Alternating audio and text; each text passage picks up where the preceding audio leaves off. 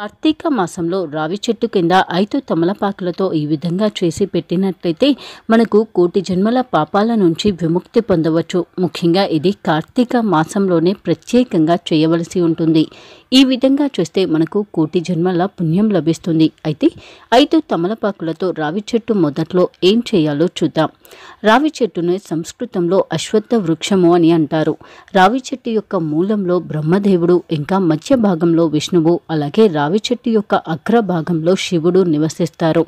రావి చెట్టుని మనం నిత్యం పూజించినట్లయితే ఆ త్రిమూర్తులకు మనం నిత్యం పూజ చేసినట్లే. రావి చెట్టును శనివారం రోజు మాత్రమే తాకాలి. వారంలోని మిగతా రోజుల్లో రావి చెట్టును అస్సలు ముట్టకూడదు. రావి చెట్టుకు నిత్యం నీళ్లు పోయడం, పూజించడం, ప్రదక్షిణలు చేయడం మాత్రం చేయవచ్చు. కానీ రావి చెట్టును శనివారం రోజు తప్ప మరి ఏ రోజు కూడా ముట్టుకోకూడదు. ముఖ్యంగా రావి చెట్టు చుట్టూ ప్రదక్షిణలు చేస్తే ఆ త్రిమూర్తుల చుట్టూ ప్రదక్షిణలు చేసినట్టే. అందులోనూ కార్తీక మాసంలో ఉసిరి చెట్టులో శ్రీ మహావిష్ణువు, రావి చెట్టులో సకల దేవతలు కొలువై ఉంటారు. వినాయక చవితి రోజు ఇంకా కార్తీక రోజులలో రావి చెట్టుకి మనం పూజలు చేసినట్లయితే విశేషమైన ఫలితం లభిస్తుంది. అంతటి ప్రాముఖ్యత ఉన్నటువంటి రావి చెట్టు కింద 5 తమలపాకులతో ఈ విధంగా చేసినట్లయితే మనకున్నటువంటి పాపాలు అన్నీ కూడా తొలగిపోతాయి. అందులో మొదటి తమలపాకు పైన మనము రూపాయి బిళ్ళను ఉంచాలి. ఆ తర్వాత దానిపైన మరొక తమలపాకును పెట్టి ఆ తమలపాకు పైన మనం చందనంతో స్వస్తిక్ గుర్తు కానీ ఓం గుర్తు కానీ రాయాలి. ఆ తర్వాత మరొక తమలపాకు తీసుకుని ఆ తమలపాకు పైన బియ్యం ఉంచాలి. బియ్యం ఉంచడం అంటే మన ఇంట్లో ధాన్యలక్ష్మికి ఇంకా మనకు ఆహారానికి ఎలాంటి లోటు లేకుండా కాపాడమని అర్థం. అందుకే తమలపాకు పైన బియ్యంను పెట్టి ఉంచాలి. ఆ తర్వాత దాని మీద మరొక తమలపాకును పెట్టి ఆ తమలపాకు పైన మనము కాటుకతో క్రాస్ గుర్తు గీయాలి. అంటే 2 అడ్డగీతలను గీయాలి. ఈ విధంగా గీయడం ద్వారా మన పైన నరదృష్టి పడకుండా ఇంకా మనకు ఎలాంటి దిష్టి దోషాలు తగలకుండా ఉండటానికి ఈ విధంగా చేయాలి.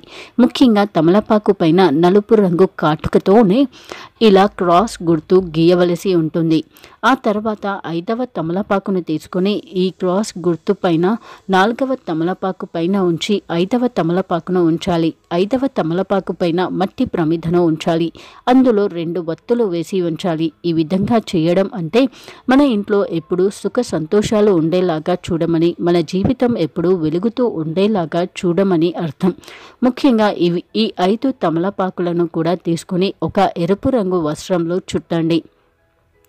వీటిలోంచి ఏ ఒక్కటి కూడా బయటికి పడకుండా జాగ్రత్తగా ఎరుపు రంగు వస్త్రంలో వీటిని పెట్టి ముడివేయండి. ఇలా ముడివేసినటువంటి వస్త్రాన్ని రావి చెట్టు యొక్క మొదల్లో ఉంచండి. వీలైతే రావి చెట్టు యొక్క మొదల్లో మట్టిలో పాతి పెట్టి ఉంచడం కూడా మంచిది. ఒకవేళ ఆ విధంగా కుదరని వారు రావి చెట్టు యొక్క మొదళ్లలో ఈ వస్త్రాన్ని ఇలా మనం మూట కట్టి ఉంచినటువంటి దాన్ని ఉంచండి.